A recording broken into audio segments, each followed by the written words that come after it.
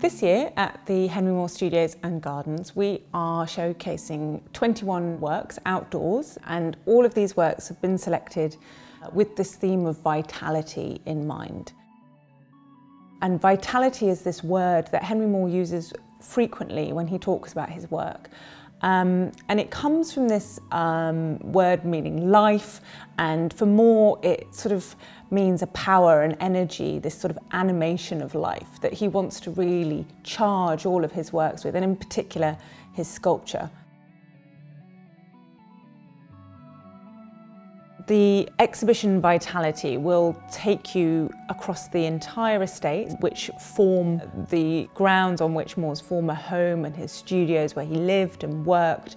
And in that experience you will encounter some semi-abstract works that may initially seem surprising or unusual. You will encounter some figurative works, but those that are related to the landscape, related to the natural formations of hills or mountains or caves or boulders. And in all of this work, we'll see that this thread of what Moore felt was so important, this energy, this vitality, is one that connects not only the works to one another in a beautiful way, and hopefully those connections will be revealed as you move through the landscape, but also that they connect very strongly sculpture to the earth, to the landscape, and also to our own human bodies and the way that we navigate the world around us.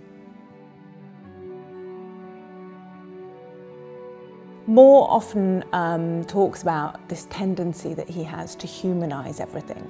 So to look at mountains and rocks and hillsides and caves and to see in them the human body and the body, you know, and to sort of imbue that sense of the landscape into his figures and to relate people and their torsos to tree trunks, for example.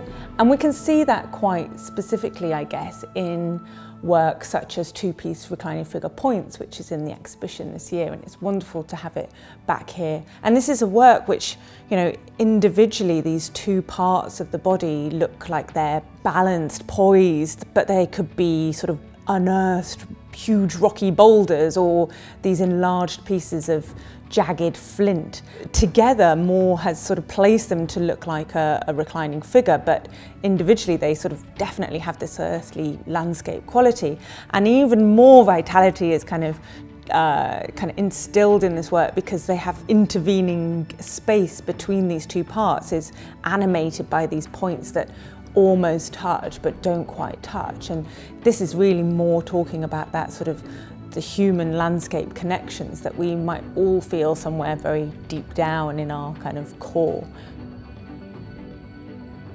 What is so nice about this exhibition is that it is all outdoors. So unlike walking into a museum, gallery, this is an exhibition that will unfold and reveal itself as you walk through the landscape here, sheep fields, through garden, and hopefully will allow the viewer that wonderful time to reflect and to appreciate what Moore's trying to achieve in his work, this sort of pent-up, vital energy.